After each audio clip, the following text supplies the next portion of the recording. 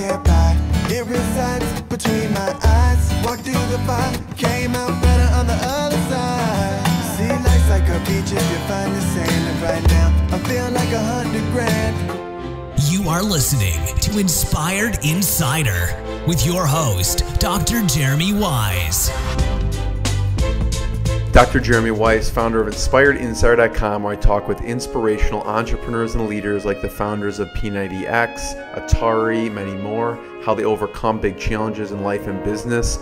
Today, our sponsor is Rise25.com, where entrepreneurs of 6, 7, and 8-figure businesses come together live and in person every few months to solve their biggest business challenges and leave with lifelong friendships.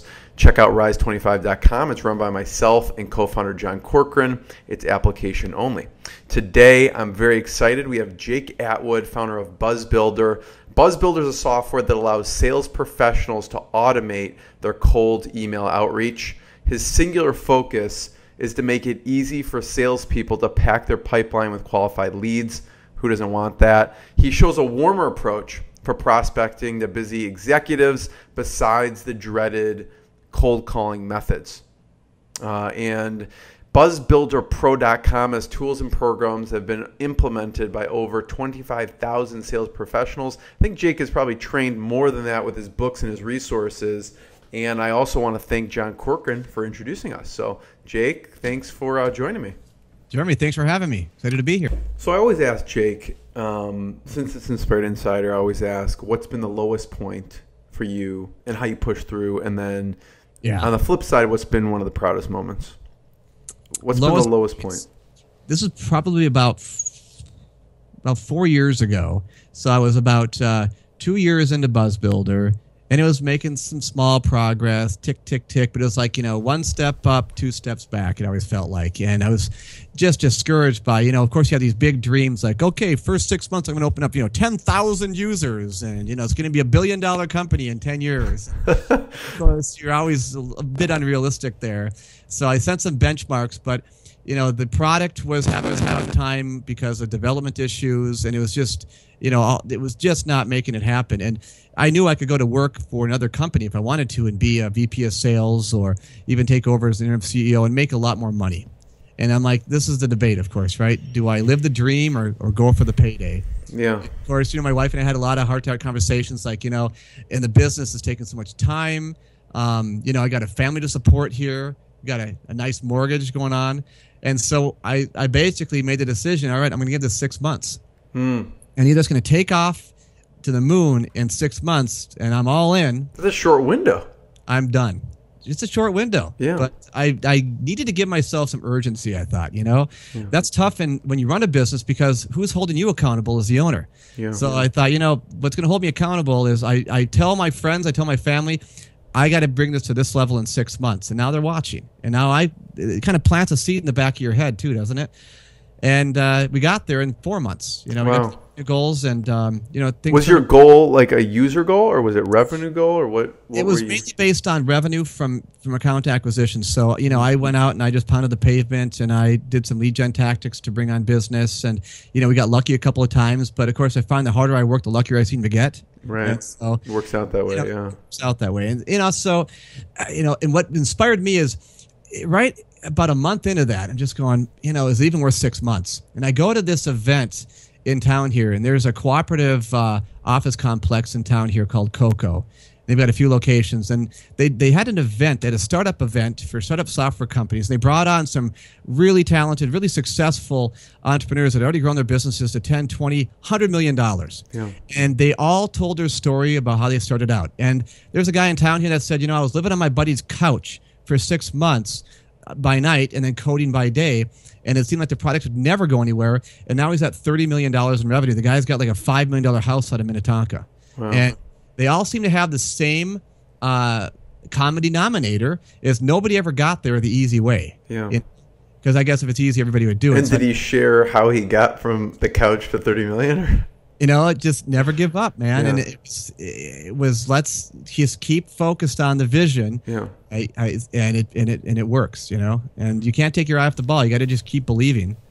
So a month in when you heard that, Jake, were you like, well, maybe I'll give it 7 months? Were you still like, nope, 6 months, that's it? The fire. Well, because I thought because I'm having these problems that something's wrong with the business, something's wrong with me. Maybe I didn't have what it took. Maybe the product just, wasn't good enough. Yeah. But there's a million other variables that come into play. I mean, we all look at the guy that goes, he is so lucky. How did he make $1 million? Because he doesn't know what he's doing. His product's not even that great. He's just gotten lucky. But what I've learned through the years is the guy wasn't lucky. Now, he wasn't the brightest bulb on the tree, but he just didn't know how to give up. And actually, it's funny because I remember talking to a guy I met who was worth like $20 million, $30 million. And I remember thinking, this guy has got to be one of the the biggest idiots I've ever met. Like, he can barely put 2 sentences together. He didn't even graduate high school. How is it possible he's successful? I'm like, he had to have inherited the money. Maybe it's a trust fund. Maybe it's his dad started the business.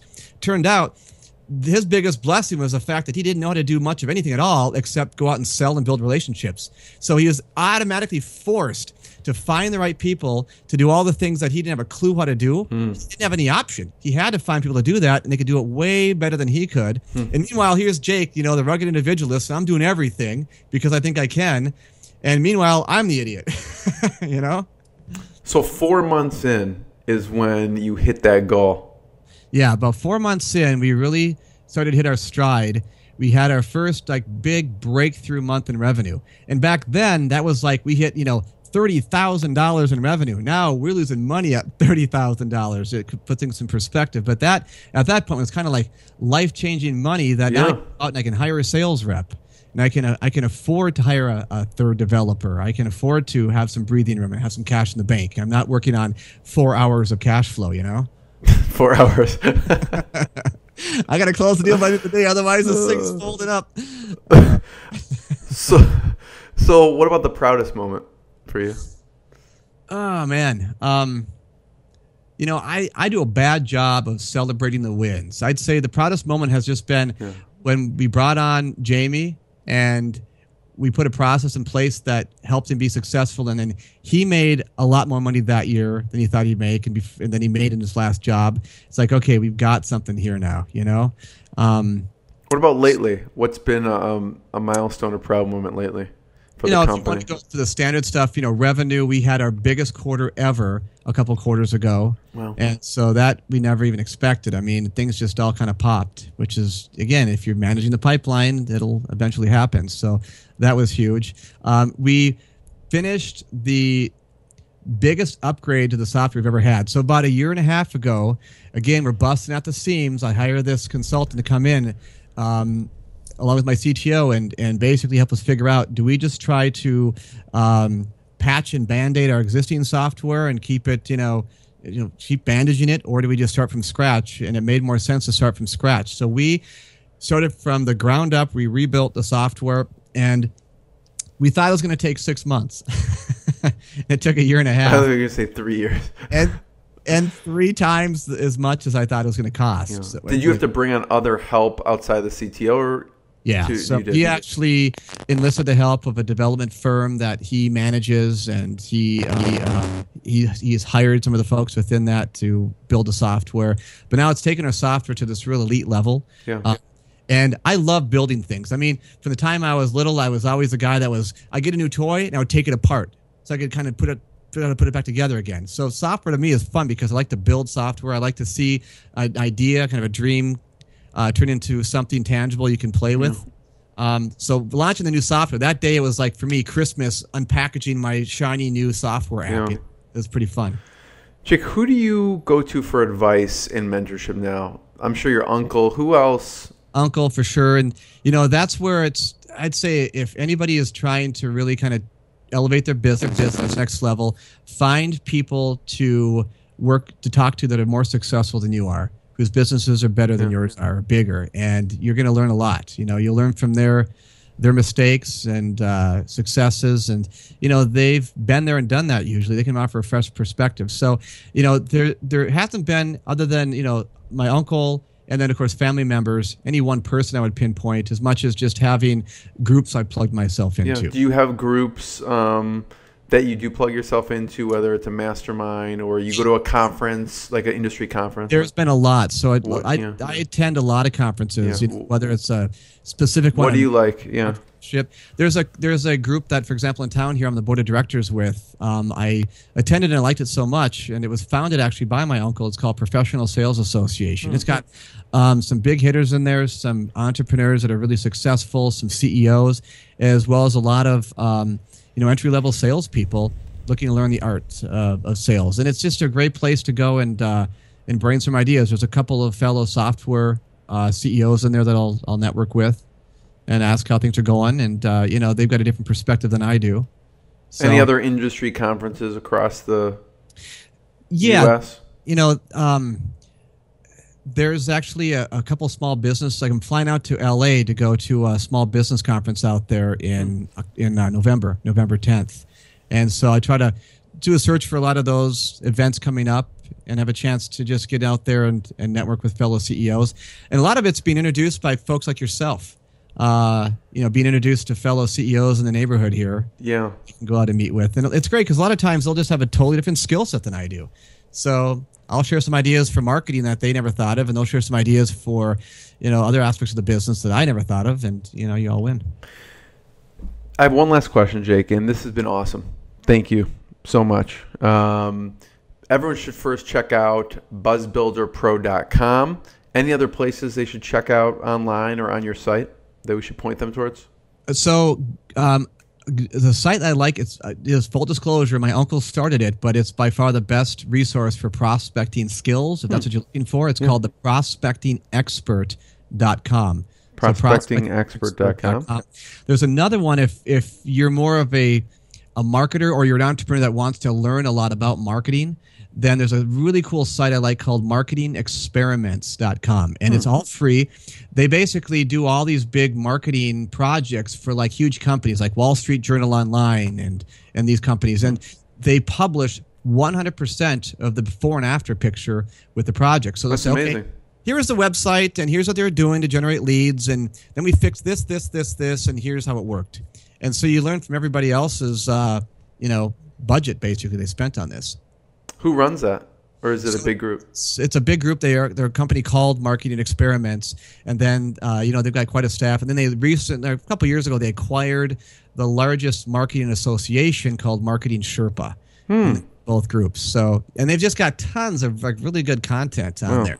And they run it more like a research laboratory. Right. So you get all the metrics and so There's too many good resources here. So everyone should check out buzzbuilderpro.com. And so, Jake, last question is, what should we talk about? What did we not cover with BuzzBuilder Pro or cold outreach or whatever you think we need to finish off with? I think I can't think of anything off the top of my head. Yeah. I'm not all that interesting of a guy, so I'm not. My biggest accomplishment in the personal life is I'm like a champion ping pong player. well, next time we see each other, I'm going to challenge you. So there we go. Yeah, I got 2 kids that keep me plenty busy. We're having a good time there. Cool. Thank you. And any maybe type of companies, if people know these type of companies, they should check out BuzzBuilder if they're listening. Type of companies that would be a good candidate for BuzzBuilder. Mm-hmm.